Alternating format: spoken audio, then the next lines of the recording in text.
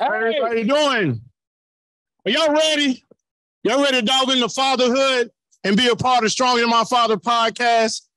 What y'all saw yesterday is a small part of Marcus. Marcus is high energy, ready to go. So I want y'all to listen in, ask me some questions, ask Troy some questions, and it's going to cue my music. I'm like Dion, Jim McCarthy, play my music.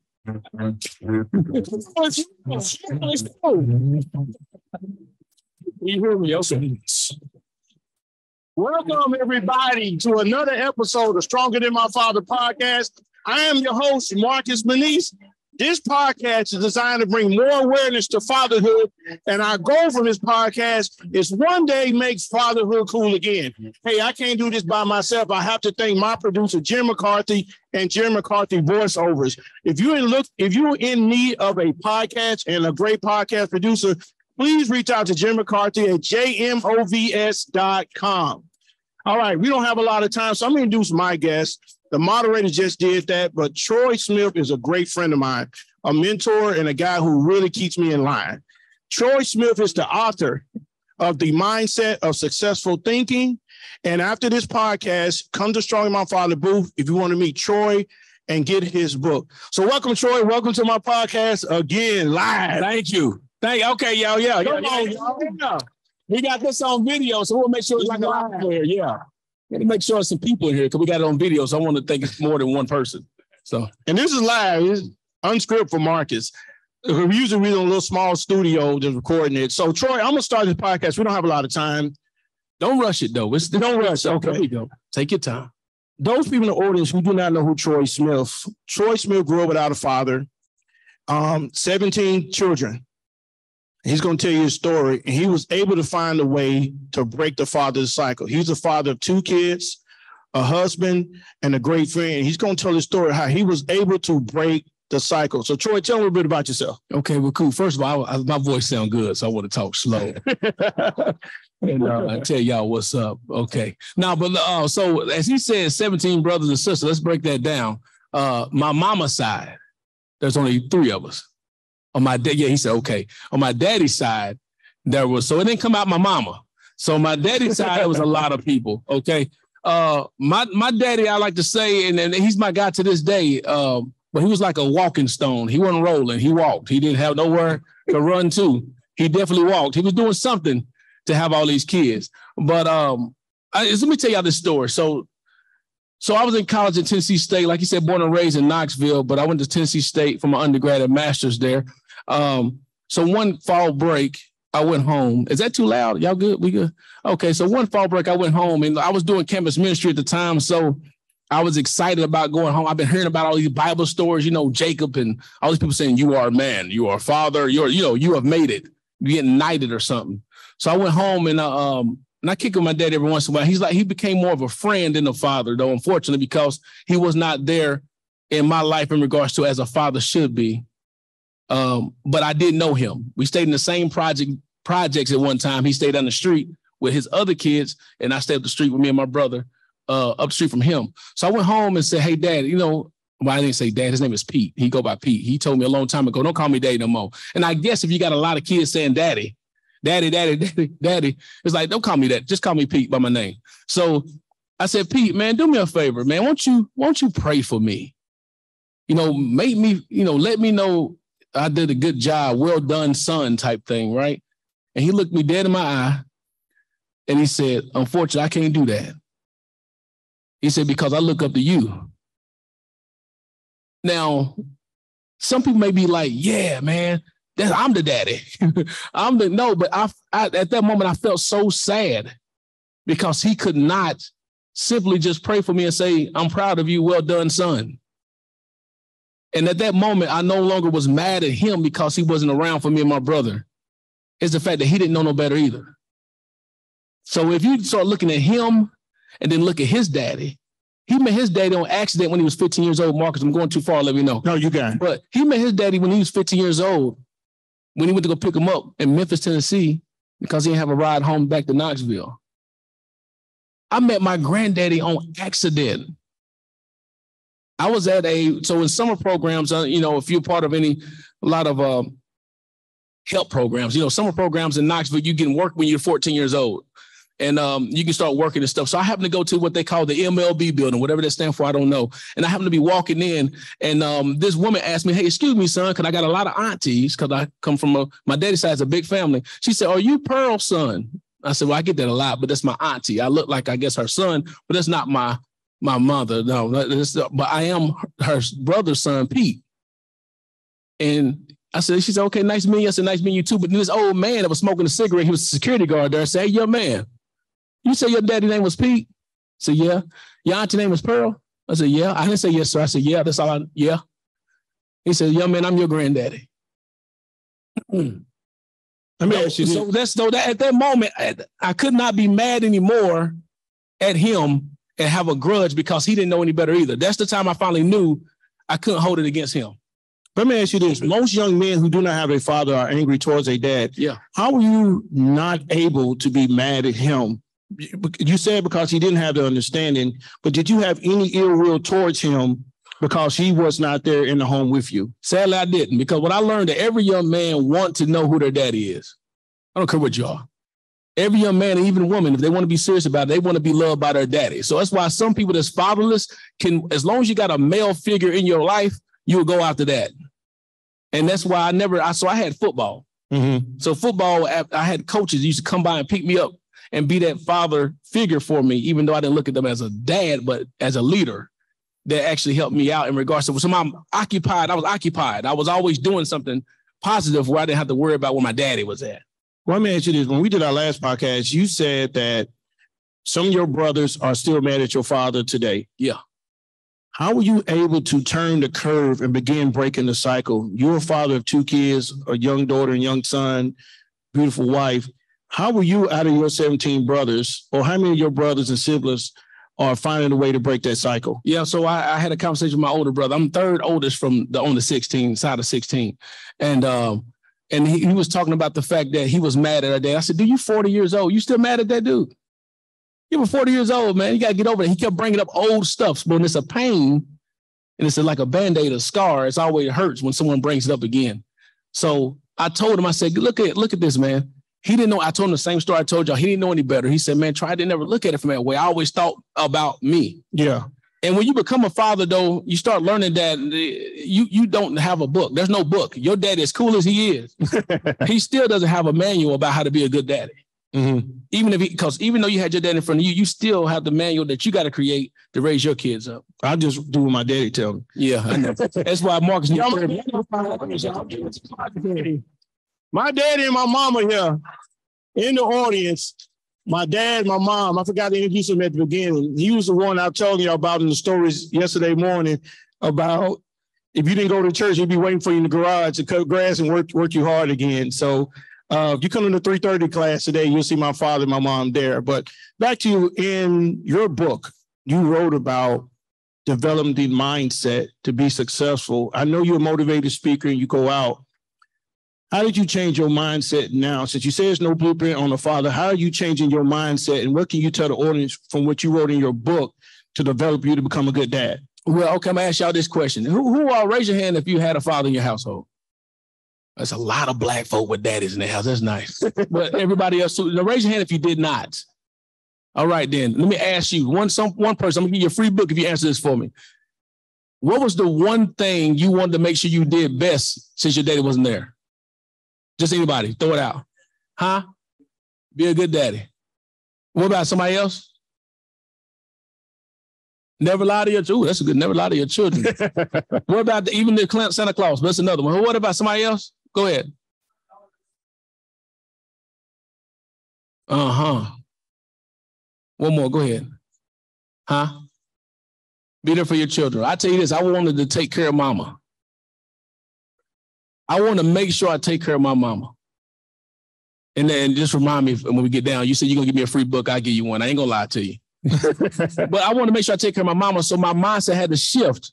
I can't keep being mad at this guy who didn't know any better if I want to take care of my mama. I need to make sure I get, so when I grew up in the project, there were 10 projects in Knoxville, I probably lived in 8 of them. All right? So and now I can't go back and say this is where your daddy came from because they tore it down. But Come on, look at my kids, take them down. They're like, this is a nice house. This is $1 million house.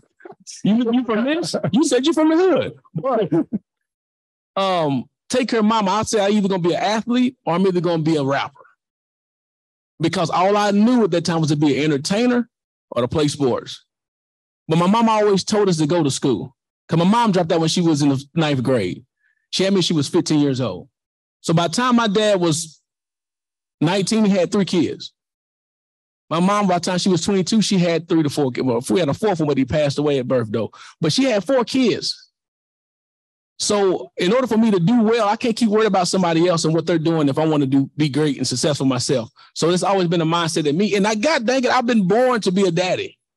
I'm born to be a father, man.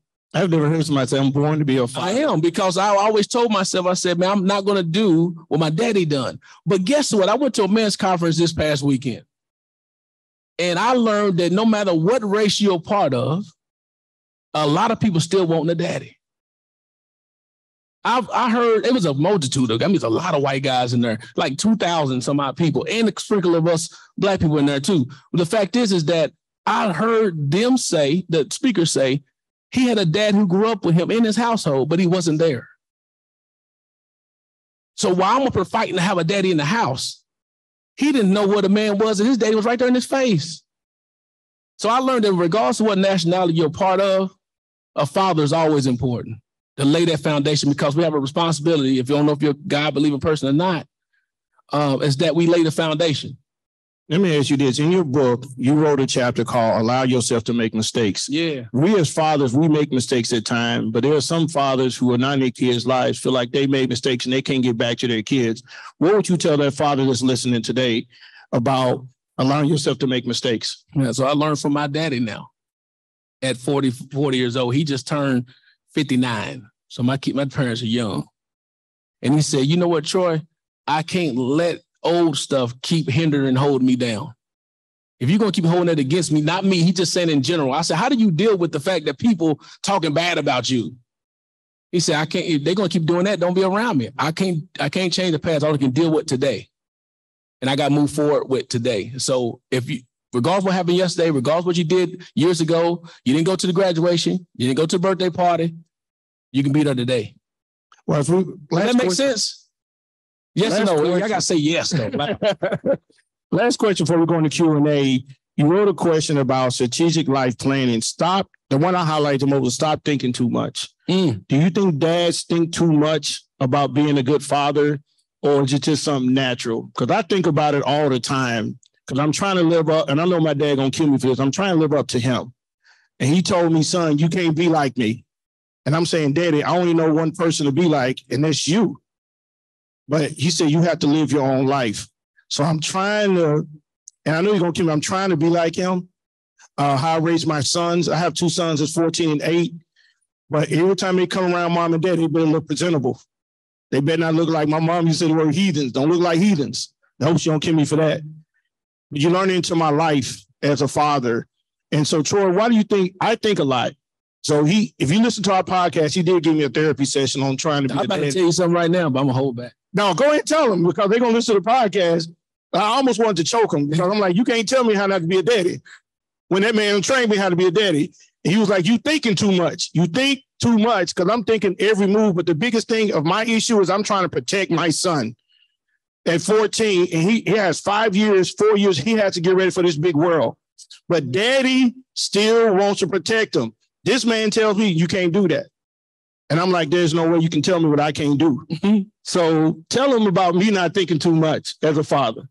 Hey, so what is one thing your mom used to tell you, or if she didn't like your daddy? You just like your daddy. You just like your mom. Well, say that about me then. I'm just like my daddy. But you just like it, but what your daddy, by me knowing him a little bit, just by one thing he gonna say is, truthfully, be better than me. If you're doing the right thing, you're gonna be better than your daddy was. Stronger than your daddy. Yeah. And what I say by watching what you say is, it's careful. You gotta be careful what you say and speak over yourself and over your life and with your kids. When you telling somebody you're gonna be just like your daddy and you know it's trifling, guess what they're gonna end up being? Trifling. Dirty, stank, everything else in between there. But if you speaking life over somebody and speaking life over these people and your kids, then you're doing good. Is that the cue? Yeah, we gotta get off Q&A. Does that make sense, y'all? Y'all made me feel good. I'm up here, golly. But one thing, please buy his book. It really helped my life. Please buy the book. And he put me on blast on my podcast. He said, you didn't read my whole book yet. I was like, man, I'm trying to get to it. That's it. How you gonna interview me and read my whole book? This is 2 bathroom breaks. 2 bathroom breaks. Your leg done got numb. You're gonna keep going to the next page because you'll be done. 2 bathroom breaks, you'll be ready to go. So Troy is a great motivator, great mentor of mine, great speaker. Let me run a Q&A real quick because my time is up and I have to be mindful of the time for the next people to come on the stage. If you have a quick question for Troy or myself, please raise your hand. The moderators out there with a mic, ask us some quick questions about fatherhood. Let's get us started real quick. Anybody? Real quick. Have a quick question. Are you raising your hand? You raise your hand? I'm sorry. I thought you was the moderator with the mic. My bad. Real loud, please. You gonna just come closer. I ain't gonna bite you. He will. Well, yeah, go ahead.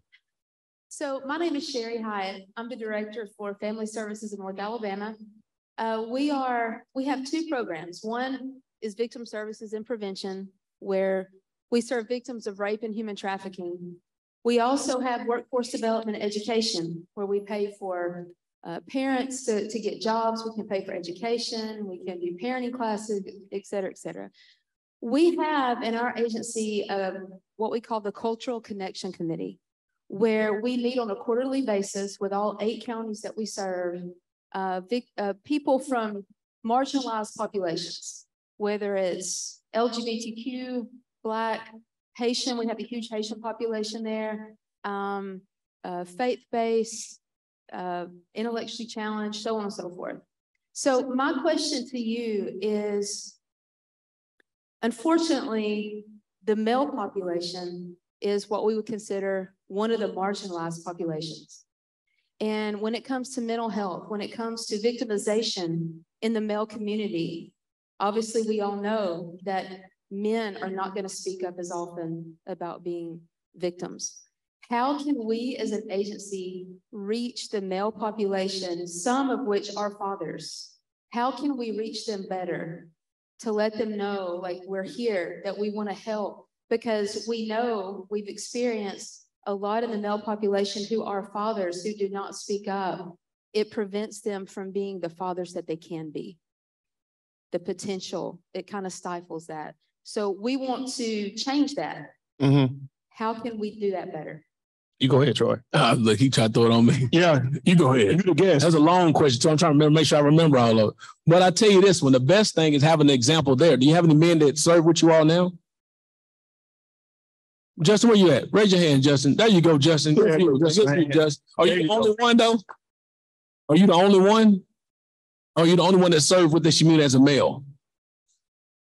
Okay, one more. So we need 3, 4 more. Okay. But good. But the main thing is having him around to set the example, because this is the thing about, since it's such a small number of men wanting to be involved. Do y'all know why so many women help and serve community or nonprofits besides they work from home or not? Can someone tell me why? It doesn't pay. That could be one nonprofit. But the thing is, because women can actually see a vision quicker than a guy can. Whoa, I didn't know that. Because a woman is a nurturer, right? Mm-hmm. They help grow children. They can nurture things. Men want to see it today. Show me something now. Like, okay, you tell me I can do X, Y, Z. I remember I told my brother to stop selling drugs. He said, okay, man, but who's going to replace what I don't make? Well, they didn't think of that part, but dang, well, get a job. They don't make as much money as I make now.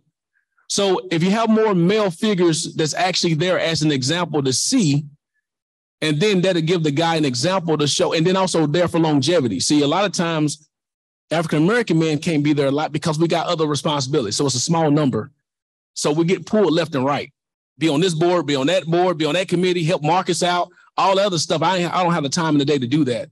And oftentimes women can do that more. And other time other denominations, but other nationalities can do that more because they have more resources to do so.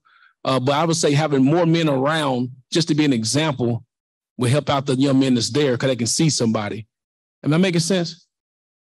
Thank you so much. One more question, and then we got to wrap it up. One more. Golly, I got respect for the time. He said be on stage at 2:00. Man, we ain't worried about that. Okay. Are we how many minutes? We got 5 minutes. Okay, cool. All right, real quick. The scripture you was talking about is Proverbs 18. My name is James of Salvation Army. Proverbs 18:21, death and life lays in the power of the tongue, and what you speak is the fruit thereof. We as men need to learn how to speak life into some situation, circumstance. Question is, back in the day, they used to have manpower with Tony Evans. Do you think that this might be a movement that we can start collaborating and coming together to establish more of a manpower like they used to do back in the day? Yeah, I agree. I think we need to have more men conferences, more movements, and this also adds to spiritual component as well. We need that. It's a lot of kids in the community. Gangs are huge. How do they get all these kids? But men, sometimes it's hard for us to come together. But I think we need to have a movement to show more men what a father looks like. I still call it the silent pandemic that no one talks about. But I think we need to have that movement. And so I think we need to keep pushing. And I commend Commissioner Carter and their team for putting this conference on. It's bringing awareness. We don't have no news media here. Why the news ain't here taking a picture of this? Why Channel 4 and 5 ain't here? And I don't care if they like me or not. The point is that they always show bad crime on TV. When do they show good stuff? You get them riled up. Go ahead. I'm serious. We had a tie ceremony. I called all the news media. They didn't show up. And Chief Drake, our chief, was here. But let me say Chief Drake was being held up. Everybody would have been there. So that's why I go against the news sometimes. I'm cool, man. I'm cool. I told you I got the wheels burning. We got to go. But no, I think we have to have more what you're doing. I'd be happy to talk to you about it because I want to keep this movement going to do more for fathers and encourage them. And the biggest thing is a legal legacy for their children. Leave something in him. That man right there has left enough. If he died tomorrow, which I hope doesn't happen, he left enough in me to be a man, be a father, and take care of my family. But he did, but to add on top of that, yes, there is a movement that's happening today because men or people don't know what a male, biological male is. No matter if they got something between the legs or not, you don't know because they haven't had an example and you've been sit to the side to be put back in the back. You too mean, you too hard, but it's going to come with some love. So we got to come with more love, as P. Diddy would say, more love, more love, and actually show some more love to show the people, hey, we're here to love on you as a father. One more question. Go ahead. I'm David. I'm a youth counselor and a youth pastor. I remember from yesterday. Yeah. I talked to you yesterday about, yes, sir. Getting something started in these communities that does not have any programs like that for the youth.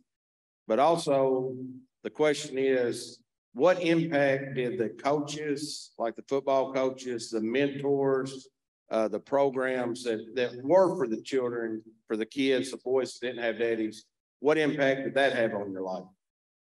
Exposure, because I didn't have any exposure at first. So they actually came and picked me up from where I was at and took me out their environment.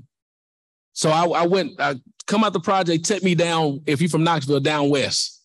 Down west is more a suburban area. The exposure, being able to see different things that I wasn't used to seeing. The first time I went out of Tennessee, I was 18 years old because a mentor took me out of town to where he's from in Georgia. Heard about it on the rap songs, never been there. So exposure. One more and then I'm done. I'm watching Lee in the back. Yeah, that's my new guy right here, man. Mr. Penny. Mr. Penny, what you got for me? Well, after that long walk from lunch, I missed your colleague here said if there was crime here, there would be reporters. Yeah. Maybe 25 years ago, they had in Washington, D.C. a 1 million man march. Mm-hmm. Do you think it would be a plausible idea to have a 1 million man march? For fatherhood, there's an organization that's doing that. A mart, like merchandise mart, 1 million men who are entrepreneurs, meeting up, selling goods and services, and fellowshipping. Could that be a catalyst? You gotta have somebody. You gotta have somebody strong that can do that. I think it's needed to see positive If young men can look at Instagram and all these other things and see negative, why can't we have a movement where they see positive young men? positive executive people, positive people in a good light. It needs to be more of an awareness to that and not let kids continue to see bad things. So I think there needs to be a movement. My wife was telling me the other day, why don't we do a fatherhood walk? So we can parade that fatherhood matters. I did it in the projects a couple of years ago. I did a fatherhood march through the projects here. And I didn't tell my mother, and she saw it on television. She was like, why were you doing that? And I said, God told me to do it. Now, there was a shooting while they was over there, so I had to hit the ground. But I took the leap of faith to go do a march to let people know in the project that fatherhood matters and that fathers need to step up. So I think we need to. I just think it needs somebody who can be a good catalyst to do it. So we got to wrap it up. Last thing. Okay. I want to leave y'all with this consistency. Every time we do conferences or go to a family reunion or go where we always say, we got to get together. We got to do this again. We got to do this more often. You go home from something like this and go hug your kids and love on them. But then the next day you don't do it again. So it's important that we be consistent in what we're doing if we're going to do any projects, programs, or whatever. Thank y'all. Well, thank y'all for listening. He played my intro to close us out. Thank you guys for listening to another episode of the Strong in My Father podcast live. If you like what you hear, please click the subscribe button on our YouTube page and share the word that there's a podcast. So it's bringing more awareness of fatherhood. I cannot leave this podcast without thanking a few more people. Commissioner Carter, thank you so much for this platform. Leah, who's in the back, thank you for this platform. My wife, who's here. Y'all see in the back with the purple jacket. Strong in My Father Program Director and Event Operation, Miss Renee Jones, is on the phone, and my board member, Chairman Tony Honeycutt, who's here from Strong in My Father. So thank y'all for listening. Please subscribe. Please meet us at the booth. Let's make bathroom breaks. 2 bathroom breaks. Buy his book, Successful Mindsets. He's going to create Mindset Successful Thinking. God bless you all. Thank you for listening to the Strong in My Father podcast.